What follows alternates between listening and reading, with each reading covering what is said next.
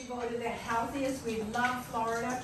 The Institute has been here now for 35 years. Like this. I want to congratulate you and thank you for doing this. Oh, I remember one time going home after eating at a girlfriend's house and describing a salad. And my mother said, yes, we just don't eat that here. The word proton. You have molecules, you have atoms, and you have protons and neutrons. Proteins come from the word proton. It comes from the sun. Where do you get most of them from? Green, leafy plants. What evolved on the planet Earth, period, this is not my opinion, we're giving you science now. What evolved on the planet Earth to capture every drop of life on this Earth is green leafy plants.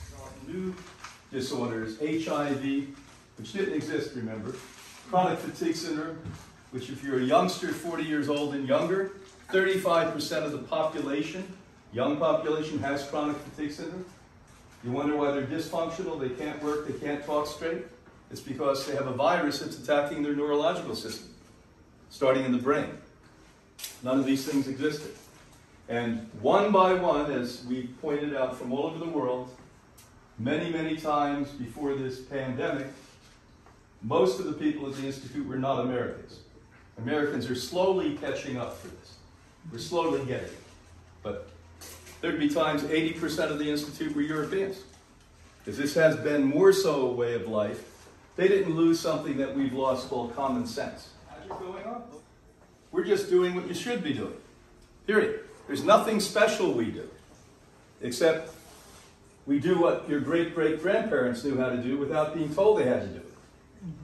They basically wouldn't have done the kind of crazy things we do today. You just look at the food that we eat. Excuse me, quote, food that we eat. You just look at that one aspect. It's surprising to me any of us survive beyond 10 years old. That most of this has no nutrition at all. It is laden with chemicals. Not only the pesticides, fungicides, and herbicides that you're noting all the time, but how about what I learned from Dr. David Kessler? Anyone know that name? Dr. David Kessler used to run a little organization called the Food and Drug Administration. He personally told me that every major food company globally, international food companies, lace your food with synthetic opiates. Let me repeat this again. They intentionally lace your food with synthetic opiates. Not bad enough they put sugar in your food that's significantly more addictive than heroin and cocaine. That wasn't quite enough. Now they put opiates in your food. And you say, where do you get them? I'll drive you up here 2 minutes onto that highway, and I'll show you store after store. All of the fast food places, all of the 7-Elevens, all of those places have opiate-riddled food. And when you start to look at what they've done intentionally and the end result, where we've crippled the economy of every major nation in the world, how many of you know in 7 years, the economy in the United States, 25% will go towards health care, and we're the sickest nation in the West. Whenever you hear your asshole politicians around election day on either side tell you that they basically love you so much that they want to take care of you, the fact of the matter is that they know that number. And if you're going to cripple an economy of a major country by the fact that people are that sick, wouldn't you think somebody with a little common sense would say, hey, we've got to do something to make our people healthy? Did you hear any major network during this 2-year nonsense that we just went through ever say healthy people aren't dying? I never heard CNN, Fox News, MNBC, no New York Times, LA. I've not seen one of them ever say that healthy people do not die from this virus. Now, don't you think that's the first thing they should say? Don't you think every doctor in the United States and everywhere in the world that was facing this pandemic wouldn't say that thing? If they were legitimate doctors who remember the oath they took that June. What's the name of that oath? Hippocrates. And Hippocrates said, do no harm. So every time a doctor takes an oath, she or he vows to do no harm. And if nobody's talking, how many of you know the number of people, the statistical number globally now, 2 years into this thing, 82% of the people were overweight or seriously obese or obese. That's the number who died. So how come I'm telling you this and that's not on major news networks? Money. They're in bed with Big Pharma. Money. That's right. You got it. Yeah. So And the meat and dairy. I'm here to say to you that by taking responsibility for your life, your diet is going to help not only you, but help all of us. If you don't have enough self-care and self-respect, at least you may want to do it for your children, your grandchildren. Because the reality is we're out of control. And I've never seen anything like this. Anne Marie and I speak about this probably twice, 3 times a week. She was running Europe's most famous center. She won't tell you that for inflammation. Unlike here in North America where you have to fight for your life, they call us quacks. I'm not killing people at the rate and the level. I'm not killing anyone. I'm recovering, bringing people back. Can you imagine being the number 3 killer and still being respected? That's like saying Charles Manson's a great guy. Let's vote for him. And the reality, quite simple, is we sit and sometimes cry. We have tears in our eyes. Because it used to be when I was dealing with ill people, they were my age. They were older. We've had a life. If one of us died, we can look back and say we've had 70, 80, 90 years of a life. But I'm dealing with babies. This week alone, last week I should say, an 11-year-old, the cancer's so bad the spine just collapsed. A baby with brain cancer. An 8-year-old girl with diabetic so bad that she's shaking constantly and having epileptic seizure. That was just this week, people. I never, ever heard that 40, 50 years ago. I would have thought it was a sick joke if somebody was talking to me or in front of me with these things.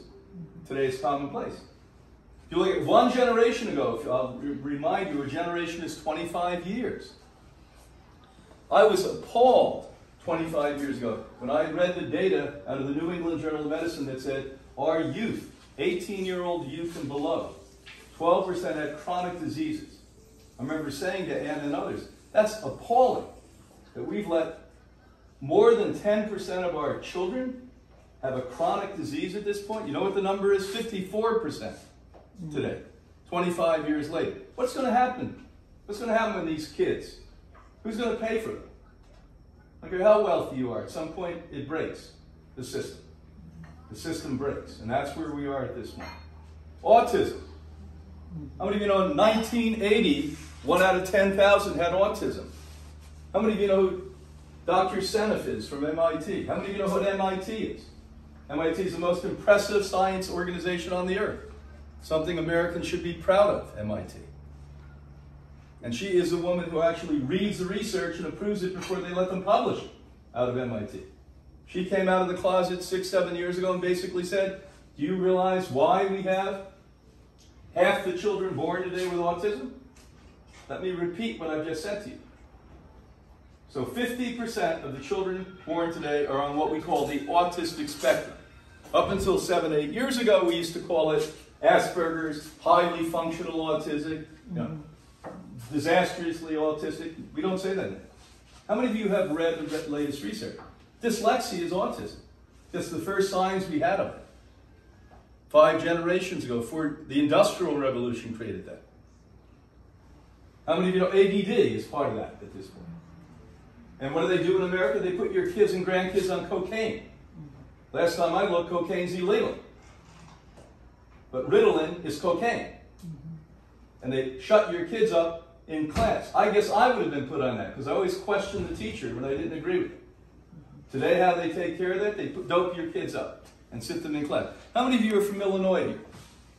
Illinois has a law that if the teacher determines the child needs Ritalin, they must be put on it. Not a nurse, not a doctor, but the teacher in the school. Why? To shut the kid up. And the parents go along with it. We have a relative that put their daughter, who's totally dysfunctional in her mid-20s at this point, on Ritalin when she was 8 years old. Totally dysfunctional. Now, I never took cocaine, but I can tell you something, and all of you know this story, it eats the cartilage out in your nose. What do you think it does to your brain? And that's a pharmaceutical drug. And that's part of the autistic spectrum.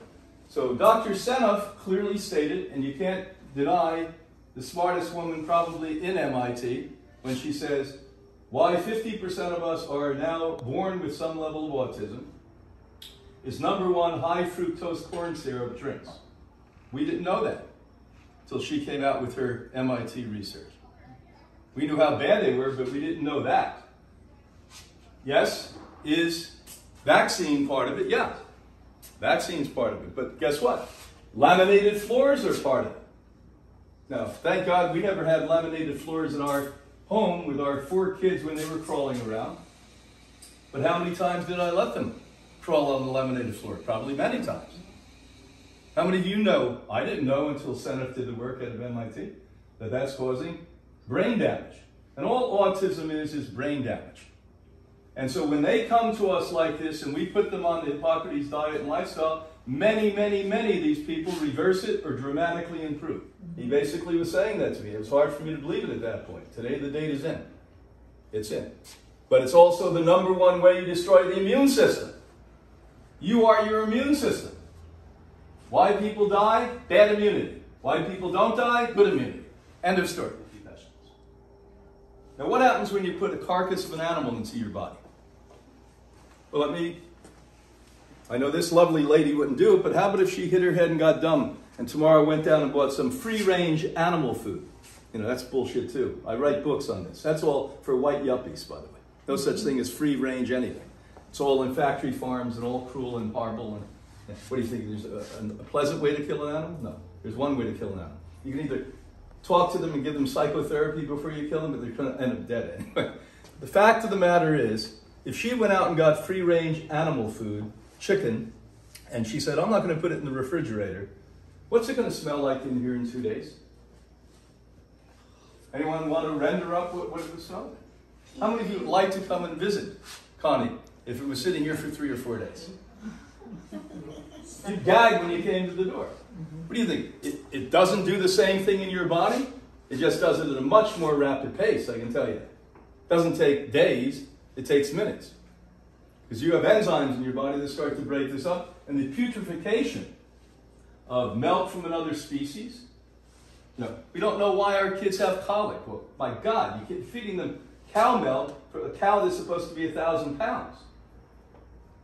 And no wonder they get colic. It's undigestible, curdling inside of their intestinal tract, creating bad bacteria. The chicken does, the fish does, the red meat does, the pork. Even the Bible told you not to eat pork and shellfish. That was 2,000 years ago. What the hell do we have to be told again? And we've watched. When you take people off this nonsense, it's not human food, they fight the aging process, always, and they reverse and prevent disease, always. Not some of the time, not many. Just 2 days ago, one of my colleagues at Yale basically commented on it. They came out with a study out of Norway where they did something called a meta-study. You know what a meta-study is? They're the only ones I trust anymore. Because how studies are funded is somebody with deep pockets that has vested interest. So I fly up to Harvard to go to Stanford or Oxford or Cambridge or McGill, and I basically give a big check. Here's 15 million, 20 million bucks. Here's what I want you to prove. That's really how science works. You think there's legitimate science? By mistake, it may happen occasionally. So what they now have had to do, because it's so corrupted at its core, science globally, that they take 10 studies, 20 studies, 30 studies, 40 studies, and they look at the commonality. You may literally have 100 studies that come up with different conclusions. Isn't that interesting? They looked at the same thing, 100 studies say something totally different. But in the 100 studies or the 10 studies, you actually see the thread of things they always discovered. That's what we've now had legitimate scientists have to do now. And this group out of Norway basically concluded that if you dramatically reduce your animal-based foods, men live 13 years longer, women live 10 years. So my buddy Dr. Katz out of Yale, in a very gentle way, because he's politically smart, he basically said, do you know, if you got rid of all the animal food, the data would be a lot better. It wouldn't be 13 years and 10 years, it would be like 20 years and 30 years. That's what you'd see. This is what we see. We see it constantly. We're becoming decrepit because of how decrepit we are in the way we live. We're becoming ill because of what we consume, how we think, and the inactivity we have.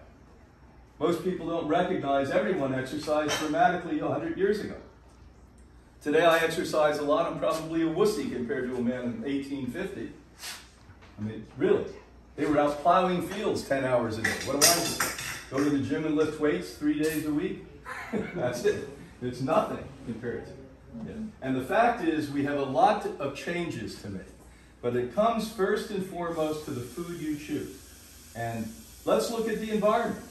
If you don't recognize it, one of my favorite guys in the world is an MD dentist, Dr. Oppenlang. Any of you that think it's perfectly fine to do what you did, I'm going to give you a knife. I'm going to take you out in the field out here a little bit east of us.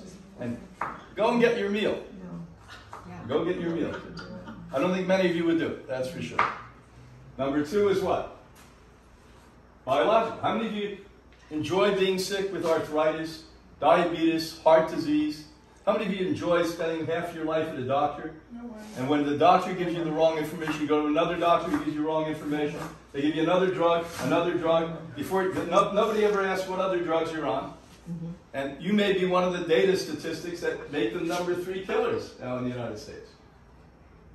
What's the next one? Psychological.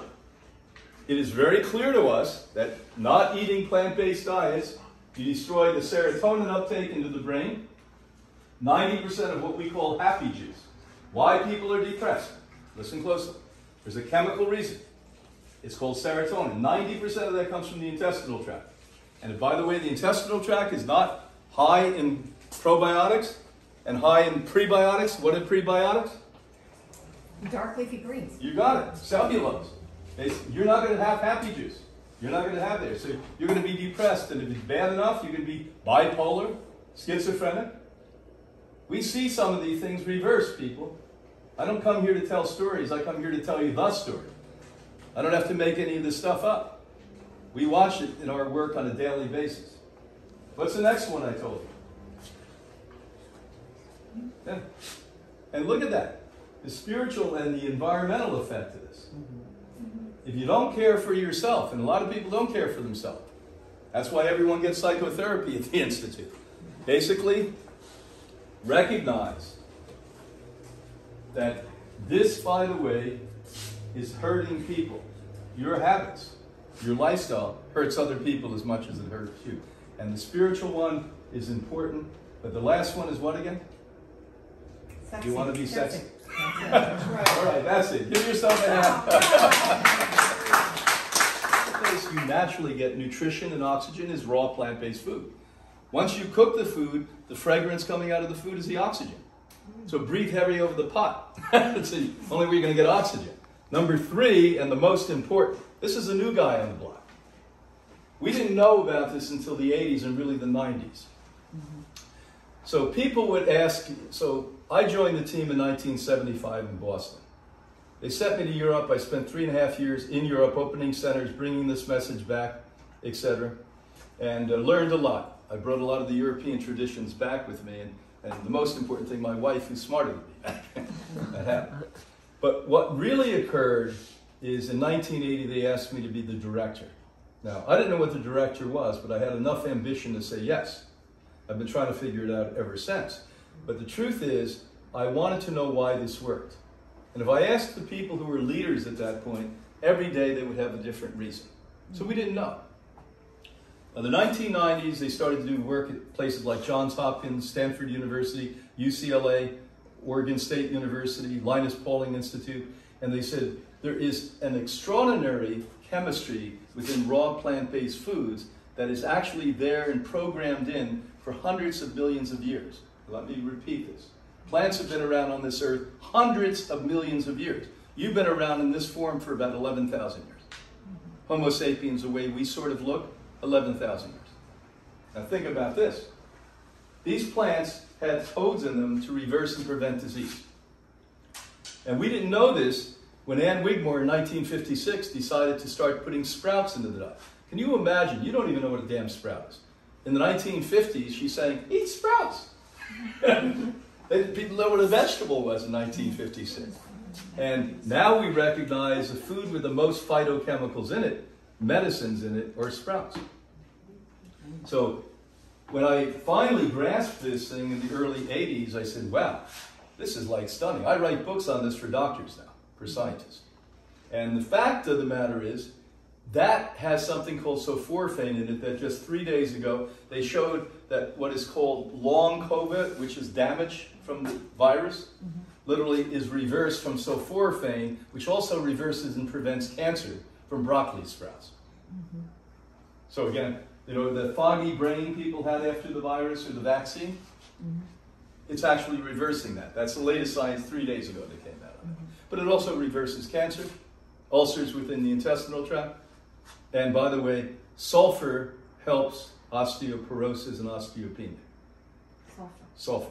That's in the broccoli sprouts? Exactly. Yeah. Broccoli sprouts, onion sprouts, garlic sprouts. But again, if you're not weightlifting, you got to do all of this together. And by the way, you know, it's fun to do weightlift. You get a stud puppy to train you. If you cook a food kaput, they're gone. 115 degrees and above, they're gone. And remember, hormones are the language of the cells. You know, oxygen is how cells absorb nutrition. Phytochemicals are the medicine in the food. And enzymes are the food for your electric body. So we all have electric bodies. That's why we have $2.5 million worth of electromagnetic equipment at Hippocrates. So we have an energy medicine. Trains you to believe it. Is you come to a doctor, you come to an institute, we cure you. That's why it doesn't work. So what we do is we come to the Hippocrates, we do incredibly interesting scans on you. There was no such thing as allopathic medicine. So medical doctors in the 19th century, 1800s, actually thought it was evil spirits that were making people sick. This is a fact, by the way. So if you went to a doctor in 1875, because it was never women, although women were the real healers, and we'll get to that in a minute, basically, they would actually think there was some evil thing that was happening to you. Now, there was a guy called Pasteur and Lis. Pasteur was in Paris, and Lis was in Scotland. That basically said, no, you're crazy. The Dutch figured out there's this unit called a microscope that you look at people who are sick, and there are these germs running around. And they came up with the germ theory. Now, that was in the 19th century.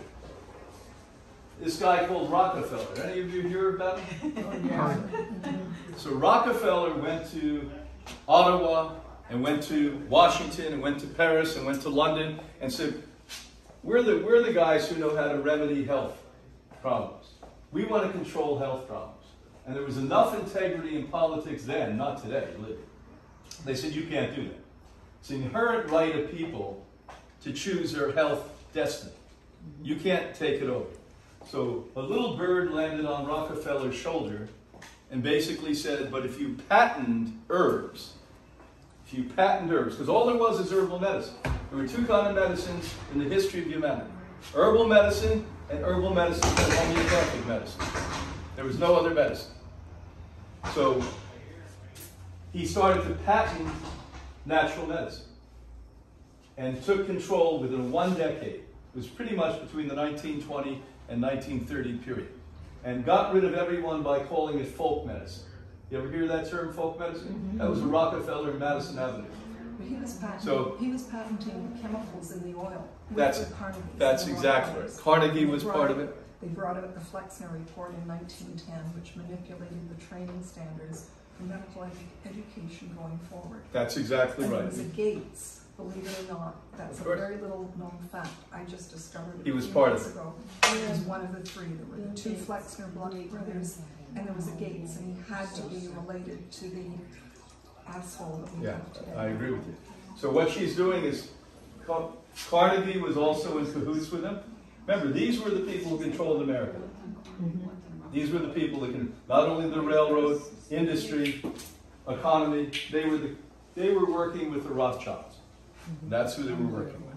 And the reality is by 1920, 1930, they took it over, called everything everyone else did folk medicine, and made you have a picture that everyone's grandmother didn't know what they were doing.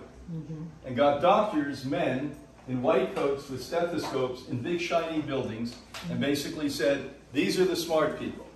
And if you go to medical school, allopathic medical school in Russia, China, or the United States, they have the same curriculum. It's a global system of deception. And by the way, have you noticed lately doctors are looking up what they should do on a computer? Because what's happened since the 1970s is, since 1970s, doctors cannot determine what they want to do on their own anymore. By the 1980s, what happened is that doctors have to follow something called standard of practice. And I have a good friend, Dr. Cooperman, who's a vegan. He's 86, 87. You ought to see this guy. Amazing character. He's still dating. So who do you go out with? So I've got to go out with young women in their 60s. That's Great. When he was at Cleveland Clinic, he basically figured out with a group of guys up there that lumpectomy saved a lot more lives than mastectomies. And they published it, and it was completely accepted by the scientific community. But what happened is lawyers got involved, and lawyers would go in for the people who would occasionally die from this and say, by the way, they're doing this new practice where they only take out the lump, and Mary would have been perfectly fine if they took off the entire breast. So it can push that entire thing back again. So women have been consistently maimed and had breasts taken off, when lumpectomies, by the way, were showing a 40% higher success rate and less mortality than that. This is the way the thing works. It's outrageous. It is. So doctors basically are controlled since the 1970s to look at a particular thing on a computer. What can I say? What can I? Our youngest son, our surprise baby's in the top medical school in Europe as we speak. He's at Karolinska, top research and medical school in Europe. And basically we say to him, just bite your tongue, sit in the back. He's just recently going through the pharmaceutical stuff. We said, it's good you know that. You know, we have to look this stuff up, and basically it's overwhelming because there's new drugs every week. Once a drug fails, once a drug maims enough people, then they pull it off, and they don't really change the drug, they just change the name of the drug at that point. So this is a scary world that you live in. And this is why you're in a situation you are today, and why it's 25% of the economy soon, and why it's the #3 killer, because everyone's out of control, and nobody's taking responsibility for their diet, the way they think, the way they live, your relationships. You know, people hate their jobs, they hate their partners. People are just in discombobulated states at this point. Okay. Any other questions? Million known species. There's maybe 12 million known species, unknown species. 100% of those species in nature eat 100% raw diet.